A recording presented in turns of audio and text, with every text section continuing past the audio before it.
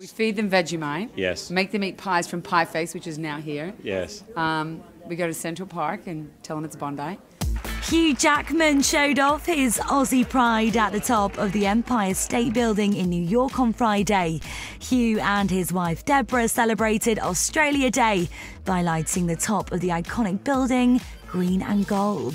It's a day we celebrate Australia. Yeah, I think July 4th. Independence Day. Yeah, but it's our day just to celebrate being Australian and celebrate our heritage. And, you know, there's a lot of similarities in a way between Australia and America. And Australians and Americans get on really well. We have an incredible relationship. Australia Day is celebrated annually on January the 26th and is recognised as a public national holiday. We are beneficiaries of the generosity of the people of this country, and I just can't believe we audaciously threw out to the Empire State Building, what about lighting it up in green and gold? They said yes, you know, which is testament to the generosity of this place. And Australians will find any reason to celebrate. Yeah, pretty much. Why not? Exactly. We like to party. The Jackman family now call New York their home. And even though they're far away from Australia, it's not hard to run into lots of fellow Aussies in the city. There's a lot of Aussies in this town.